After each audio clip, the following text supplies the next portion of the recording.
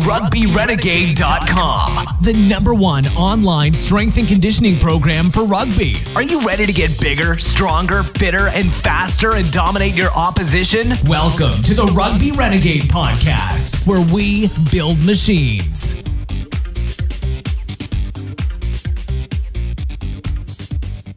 Hello and welcome to episode 3 of the Rugby Renegade podcast. My name's Jamie Bain and today I'm going to interview Marlon Devonish, speed expert and Olympic gold medalist. It's a great interview for anyone interested in improving their speed for rugby. Just loads of things you can take away and a good insight into Marlon's coaching philosophy.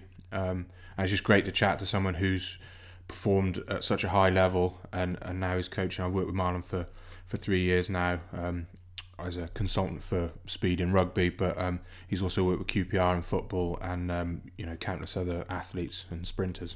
So have a listen, let us know what you think. Hi Marlon, welcome to the Rugby Renegade podcast. Hi, good to meet you. It's great to have you here. Obviously talking a lot about sort of speed development and stuff for rugby with your background, but let's start. You're an Olympic gold medalist. You've been an athlete for over 20 years, isn't it? Just tell us a bit about how you got into athletics and some of the, big performances you've had in your career. Yes, so I've been involved in athletics for 20 years. For the last 16 of those years, I competed at a world-class level, medalled over the 200 metres and the 4x1 relay. So I competed in European Championships, Commonwealth Games, went to 4 Commonwealth Games. I am World Indoor Champion back in 2003.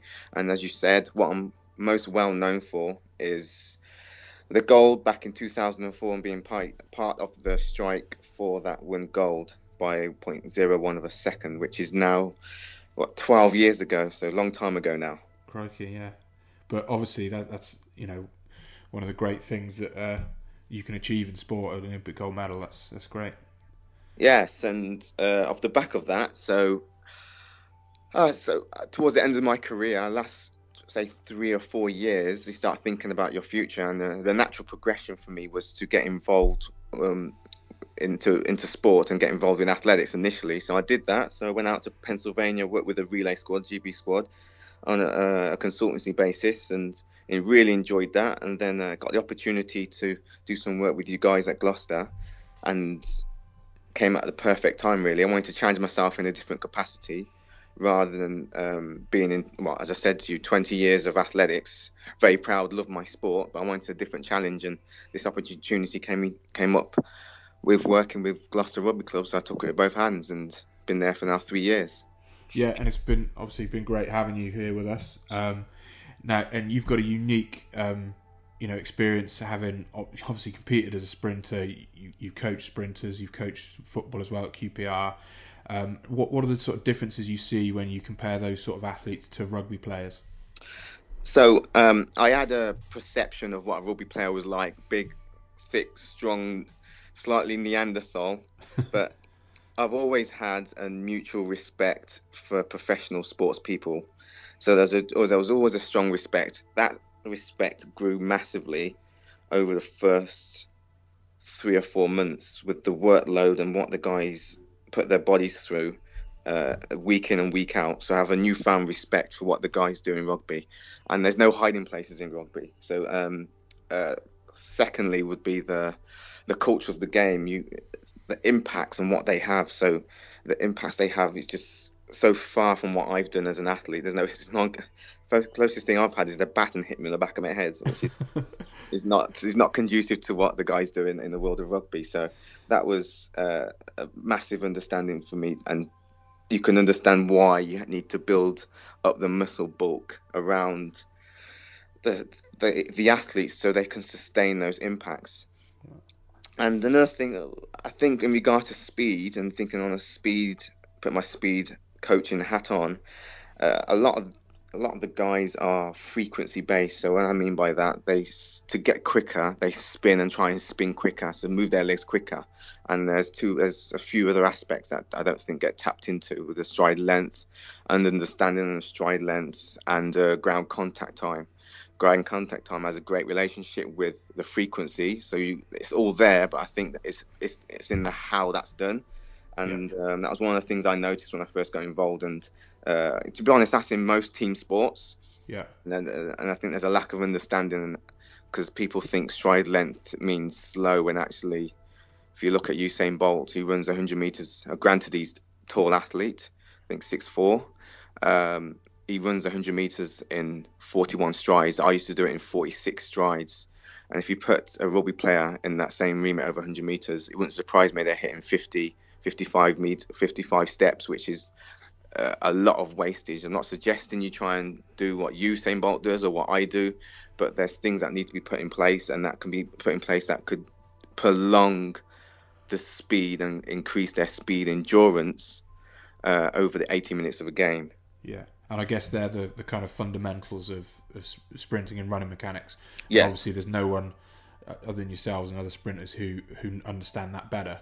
Exactly. So that being said, when you look at a rugby player, you start working with them, how do you go about improving their speed for rugby? So acceleration is a massive and a key aspect. From static or rolling is a massive part of the rugby game. So if you could do that better than somebody else, you can evade someone quicker, you can get a try line, and speed is a huge aspect. But what I think is misunderstood, because I know there's a lot of research saying that a rugby player or team sports generally do not don't hit full velocity or maximum full flight mechanics or top end speed, whatever you want to call it.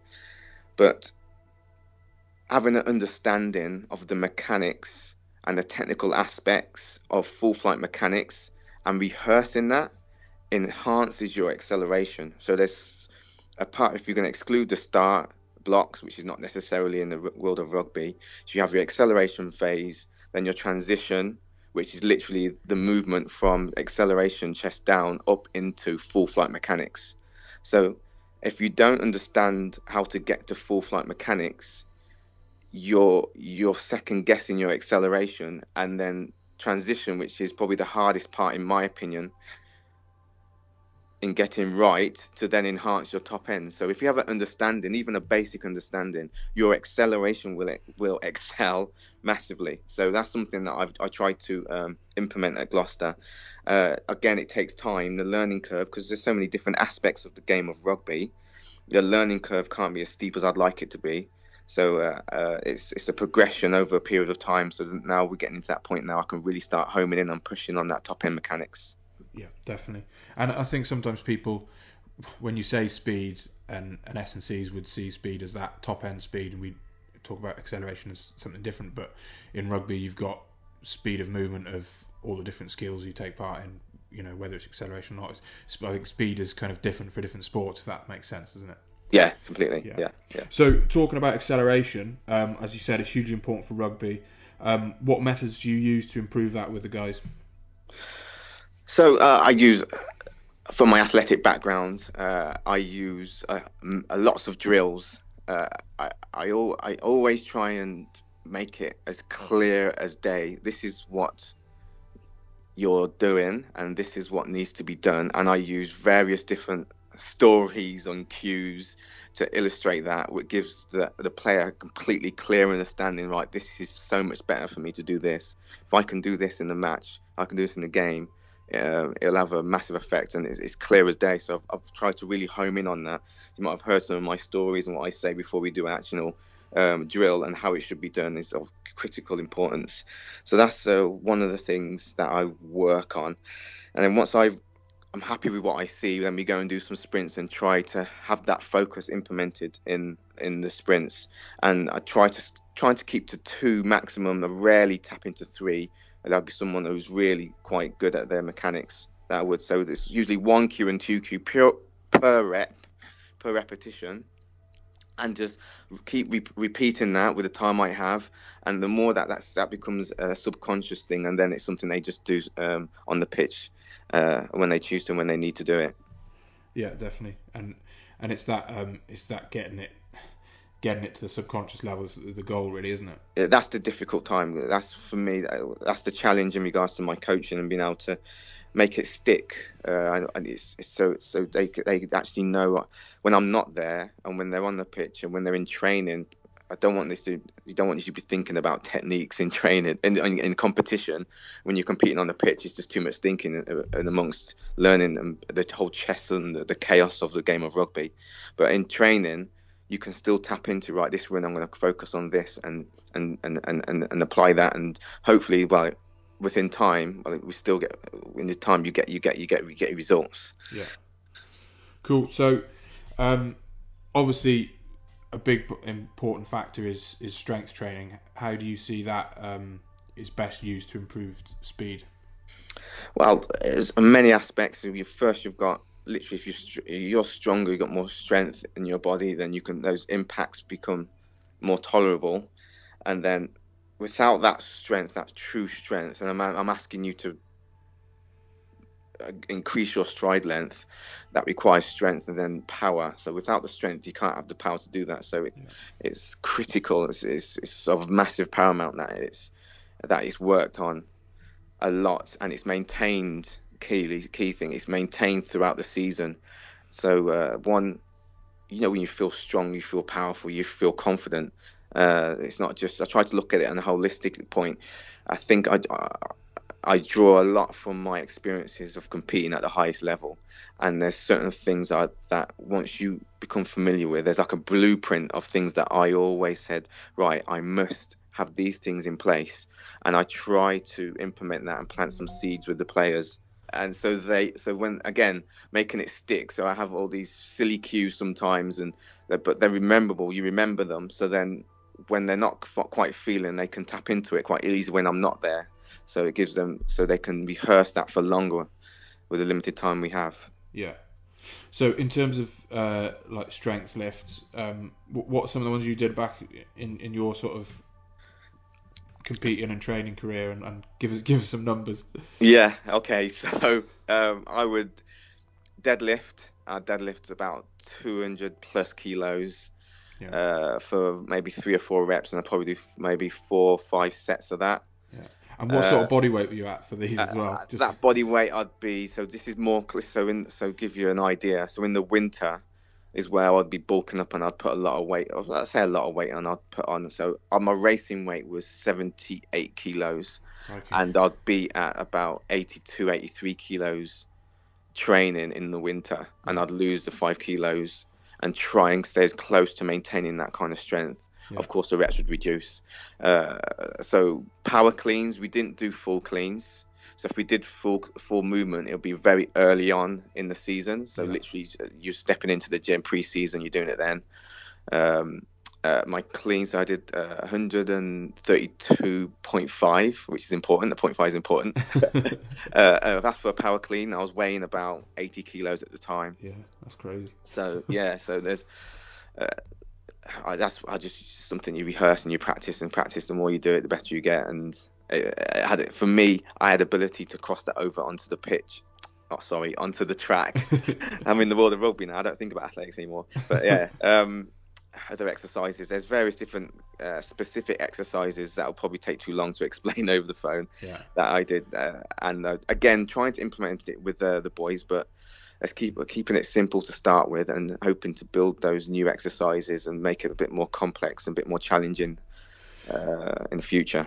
Yeah, so talking about, obviously you won't be able to explain a lot of those exercises, but one of the common things and the different things that I guess a lot of people won't have seen with sort of basic strength exercises like your squats, your cleans and your deadlifts is that you kind of used a stretch shortening cycle under load. So for instance, a simple one would be boys in a lunge position where they were bounding off the front leg, so there was that stretch reflex, but they were at load in a deep range of motion. Just sort of explain the sort of theory behind that. Yeah, so I can't take ownership for that exercise. That's something I did with Dan Paff and Stuart McMillan. So you're talking about you drop into the lunge position.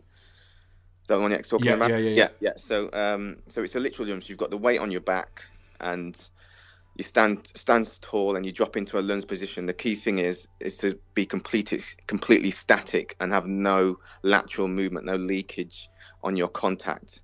So it's well documented. So if you're going to hit the floor, if you're going to apply force to the ground, it needs to be done in as stable as possible to then get off the floor if you want to be quick at it. So first, if you have any what's the word? If you're unstable on that contact, then your body has to stabilize first on the ground to then come off the ground. Yeah. So what you're trying to rehearse there is to drop down. Is it stiffness? Is that the term you're looking for? Stiffness? Sorry? Massive recruitment, the stiffness, and making sure you're completely locked and it's just a fixed position, almost like a statue. The word statue, I want you to be in a statue, then drop me back out of that and then redoing again. You do probably sets, so you probably do a set of normal lunges to start with, and then you'll drop into that afterwards, and it'll be more of a power up, like on a power up on a Thursday. That's what we do before we go into a match. They're the things to get the body, everything recruiting, everything firing as you want it to then go out on the pitch and have the game of your life. And is it more about sort of absorbing the energy, being able to hold that, biomechanically strong body position, so and then eventually produce force? Yeah, you would start. I start quite light first, so they get a feel of understanding what I'm trying to do, talk them through that, and then you'd increase the weight and try to ramp up the weight. I would, and then if they can sustain that, you get a real good pat effect afterwards. So your post activation potentiation stuff is tied in with the plyometrics as well. So and talking about plyometrics, I think this is something that kind of gets confused a bit. And people sort of think plyometrics are just for power development, but it's also for kind of injury prevention and fitness. Sort of tell us a bit of your sort of theory on that in terms of sort of energy efficiency and things. Yeah, so one of the sessions, so the power up session we do on a Thursday, which is probably the biggest session, is more of a speed orientated explosive session before we go out on the following. Saturday. It'll be the Saturday. Get it right. So there's a series of different types of plyometrics jumps that I try and implement in the session. So it's integrated into the weight session. So it's the power session we talk about. So there's the horizontal jumps, which is obviously paramount, getting off the floor and coming down to the floor. How you do that is key. Vertical. So horizontal, going up and down, obviously you're going over the hurdles or you're jumping on top of a box. How you land. One of the cues I use is silent. So if you're silent, it improves your proprioception. So you're more aware of the ground. So you're really anticipating the floor. So when you hit the floor, you're absorbing and you're not letting the floor come to you. So if you let the floor come to you, then you have to respond to come off, which is slow. So then it's one of the cues I use. And then the lateral movements. And one of the things I've seen in lateral movements, I've seen on many YouTubes and all the sorts of stuff, even down at the athletics track, is there's the lateral movement, but there's no displacement of moving from one, shifting the whole body out of one position into another. So you're trying to increase that displacement by shifting and being quick off the floor and reactive. To prime that would be the horizontal jumps and the vertical jumps, and being able to cause a big displacement. So you want to cause evasion, you want to get out of the way, not just to be able to dance on the toes, which is more it's a basic move, to be honest. So I try to really make sure the emphasis on that is to really move out of the way, literally, in a very simple way of looking at it. And obviously that makes sense in rugby because you don't want to just catch the ball, do a little bit of footwork and then run into contact. You want to offset your defender by him watching you, and that obviously that displacement, and then get away from him. Exactly. So run on the spot, it's not going to work. Yeah, exactly. So I make exactly. So I really make sure I keep a distance between the coaches. They're the coaches, and they teach the art, the chaos of the game, and the set plays, and those type of skills I pay attention to. But that's not my remit. That's not my strength, and that's not what I'm good at. I'm not a rugby player, so I really try and work on those aspects that are key. So when it slots in nicely to the plays that they're trying to create. Yeah. So Marlon, as I said, you've worked with lots of different sprinters, footballers, and rugby players, as well as other athletes in your private work. What do you think, looking at rugby players, is the biggest mistake they make when it comes to whether it's speed development or just S&C in general? Okay, let's have a think. So there's a few things. So frequency, I think I've mentioned that before. So a team sport, so football, I see this in as well, and of course in rugby, to get quicker, they focus on frequency alone. And frequency, of course, is a key part, but it's not the only aspect. And there's massive gains to be had, and it's taxing on the body because the nervous system can't sustain that and keep that frequency going over that, especially over 80 minutes. So then you just end up slogging the body then so what you're trying to do is be moving in from A to B quickly, but more efficiently. Again, not trying to be like Usain Bolt or myself.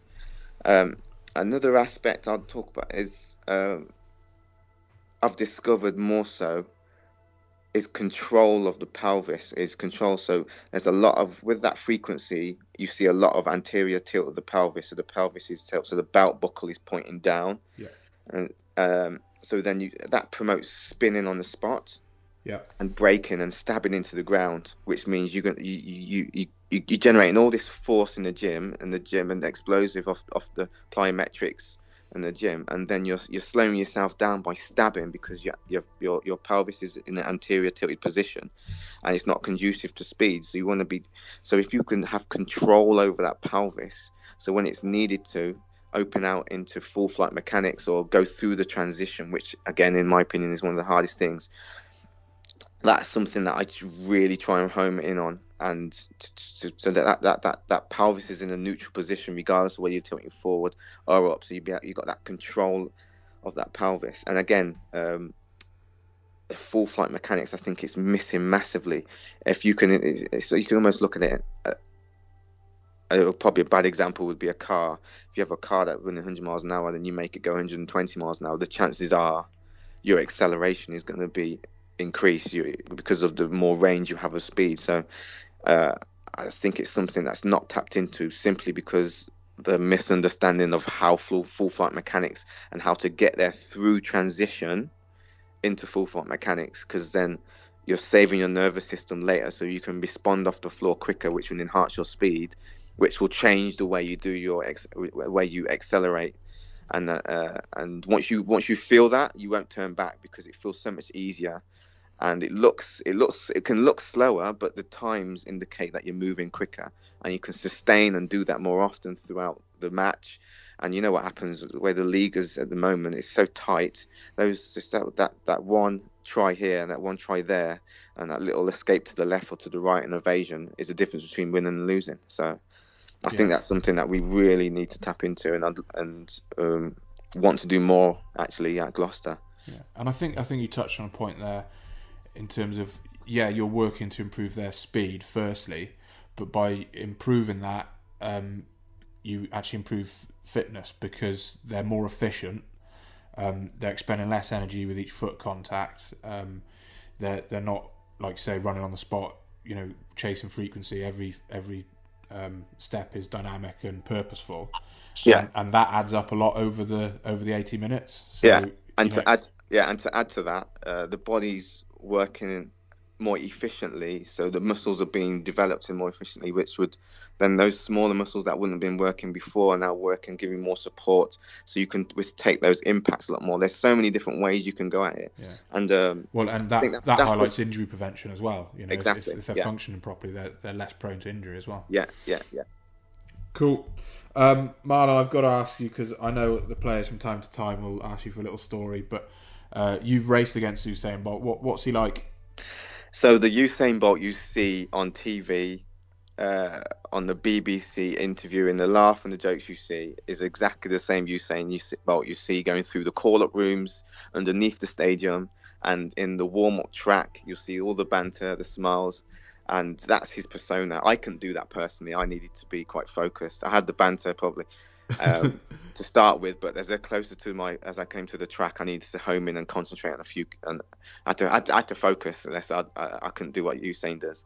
But he is massive asset to the sport, and I know for a fact he trains hard. Trains very hard, and I one of the things I talk about with the boys, and my clients actually, is you need to keep that bottom line as high as you possibly can. So those bad sessions you have, everybody has the bad sessions. You want that bad session to be as close as possible to your best session in training, because then that discrepancy is small. If you can stay in that, that's where you're going to get your consistency. And then what happens over a period of time, depending on genetics and various other things, you will leap up to the next level, and then what was good before is now become average, and then you're onto a new level, and you just keep doing that throughout your career, and you'll get closer or get the performances you want, and at least you can walk away from your sport a happy man.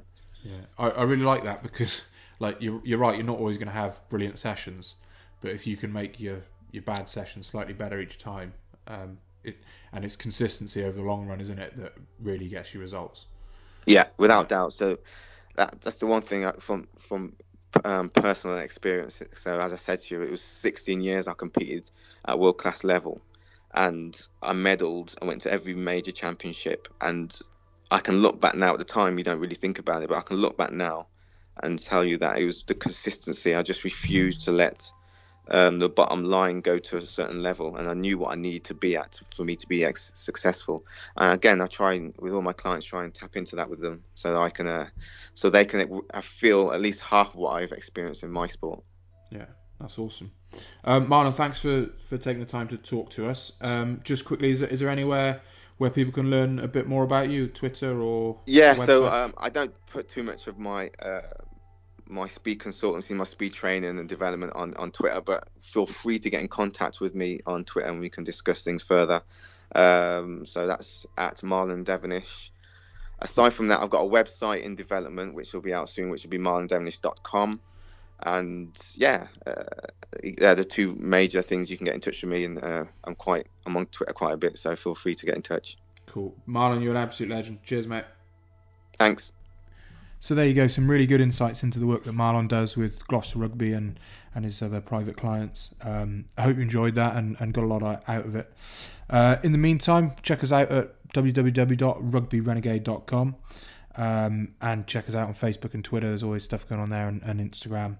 And also more podcasts on the way, some really good interviews coming up. So please subscribe to us on whatever it is you use for podcasts, whether it's iTunes, Stitcher or SoundCloud.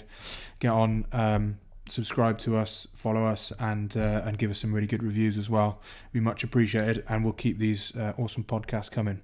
All the best. Till next time.